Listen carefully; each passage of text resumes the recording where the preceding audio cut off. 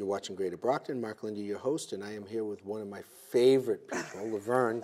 How are you? Oh, I'm well, thank you. Nice to see you. I'm Thanks just for now coming learning on. I'm one of your favorites, so I'll take it. Oh, you've been one of my favorites. You do great work. Yeah, thank you. You've taken your own life, Yeah. and you want to help other people. Yeah. So I love the name. I had to ask you again because I mess it up. Love Life Now Foundation. Yes. Okay? Yes. And you help people. Yeah. How? Yeah, that's the hope. We spread awareness year-round on the issue of domestic violence in a number of ways. And, you know, I started this foundation to do just that, and it's spun into different initiatives that we continue to host each year that get people out and about talking about the issue of domestic violence. And in return, a lot of people then reach out to us to try to find out what resources are available when they're seeking to leave an abusive situation. And we also try to get people informed about shelters and agencies that are available to them that they might not necessarily have known about prior to coming into contact with us. And there are different agencies, and you Yes. guys all collaborate with each other, plus law enforcement, Yes. obviously. Yes. I mean, you know, and law enforcement, I know there's a lot of fear right now Right. in the world, and Yeah. in this country right at Right. the moment, Yeah. about people that are abused are afraid to do anything about that abuse Yeah. because they could be here from another country, Illegally, right? okay, or legally, Right. or Right. or it's a financial thing where you know, sometimes people are trapped in a relationship because of money. Yes, there Okay. are many reasons why victims end up staying in these types of relationships, and you just named two of them. Financial, where they have been supported by their abuser for the span of their relationship, and if they leave, they're not sure how they're going to take care of themselves and or their children. Right. So a lot of the time, abusers hold that over their victims' heads. You know, if you leave, I'll keep the children because there's no way that you can support them on your own. Or if you leave, you're nothing without me. Or and you'll then, never see the or children, they'll never or see we'll the kids keep the again. kids. Or we'll Yeah. keep the kids, right. And so one of the other reasons that you talked about was trust of the police. And that's one of the things that I had recently chimed in on with the Trust Act that's locally here trying to be passed in Brockton. You know, the Trust Act says, you know, that if you work with the police, if you're here illegally, we will not deport you. We are not ICE, and we are not here to, you know, enforce ICE's regulations. We are just here to help you. And as it relates to domestic violence, a lot of the times victims don't want to call the police because, again, they're here illegally, and the abuser has told them that if you call the police, they're going to deport you. You know, a lot of victims sometimes come here from other countries via their abuser, and they say, I'll marry you for you to get permanent residency. Sometimes that marriage never comes, and they're just here, lagering in the wind. And so, again, they stick out the abuse because they think there's no other alternative. But the Trust Act seeks to help that. So, you know, those are just some of the reasons that victims end up staying in these types of relationships. And there's a lot of confusion about the Trust Act versus sanctuary cities. Right, There's all sorts of political hyperbole that's going on right now. And it's hard to sort through all the noise. It's hard to turn on the TV right now, personally, for me.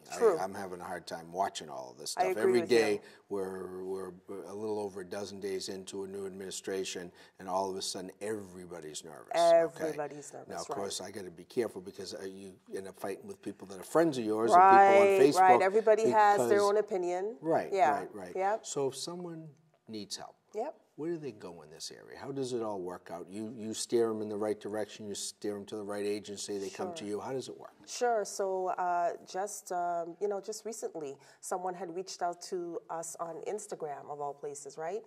We post pictures there of the things that we're doing and initiatives that we're taking, and this person inboxed and said, hey, you know, I'm in an abusive relationship, and I've started taking the steps to leave, but I want to make sure I do it correctly. You talk about safety planning. Well, what's that?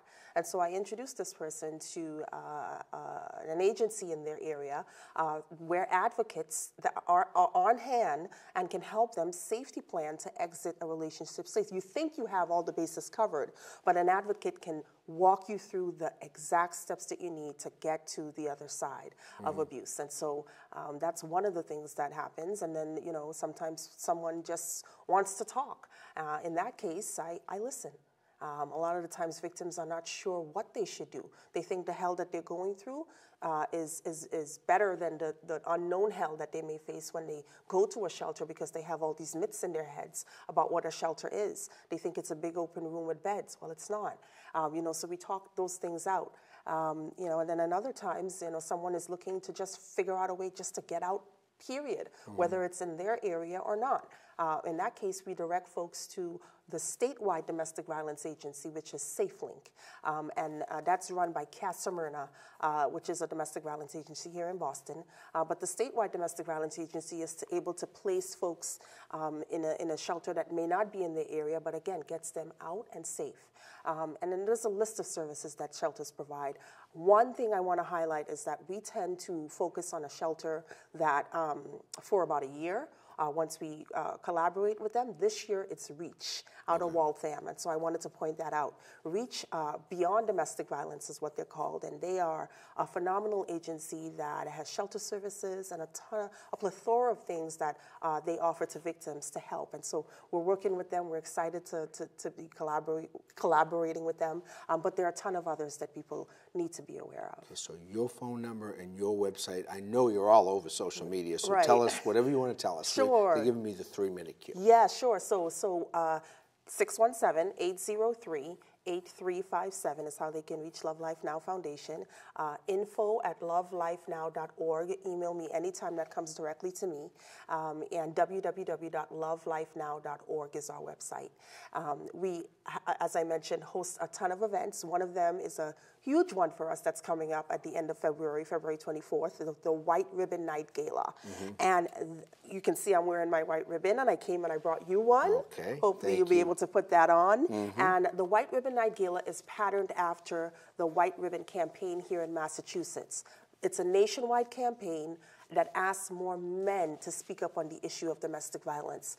Super Bowl Sunday is coming. It's a great time to talk to your friends, your neighbors that are gathering for the Super Bowl, why it's important that violence against women is wrong. You're probably going to see a lot of ads about it, but simply having someone, I'm going to ask you to take the pledge. It simply says, it says, from this day forward, I promise to be part of the solution in ending violence against women and all gender-based violence. Excellent. And that is the simple pledge that you take as a man.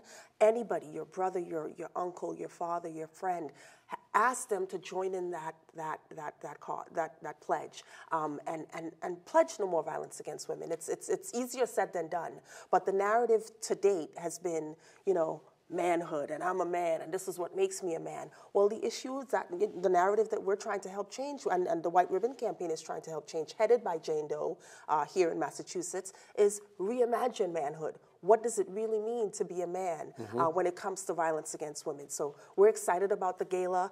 We have a lineup of great men that night that talk to the men in the room, and then we have the men take the pledge throughout the night. They told me to wrap it up, but where is the gala? Granite Links Country Club in Quincy, Friday, February 24th at 8 p.m. It's a phenomenal night. We have a short program, and then there's dinner and dancing. You can't miss out. There you go, and we'll get it on your website. Thank you. Okay, thank you, Lovern. It's a pleasure to always have you. You're watching Greater Brockton. Mark Lindy, your host. Stay tuned for more events, places, people, and faces right here in the City of Champions.